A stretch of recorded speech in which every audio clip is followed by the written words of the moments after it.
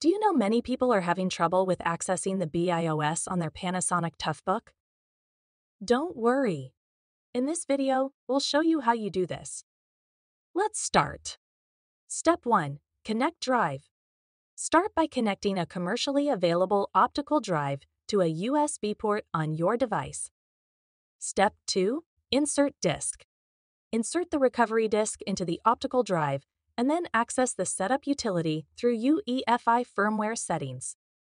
Step 3. Recover partitions. Navigate to the exit menu in the setup utility and select the DVD drive in boot override. Follow the on-screen instructions to recover all partitions.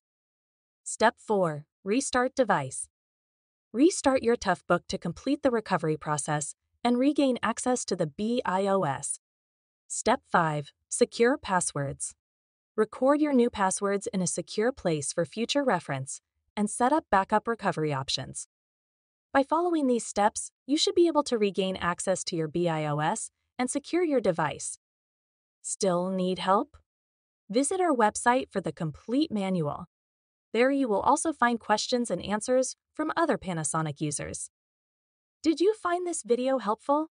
By subscribing, you help us continue to answer users' questions. So, subscribe to our channel. Thanks for watching, and see you in the next video.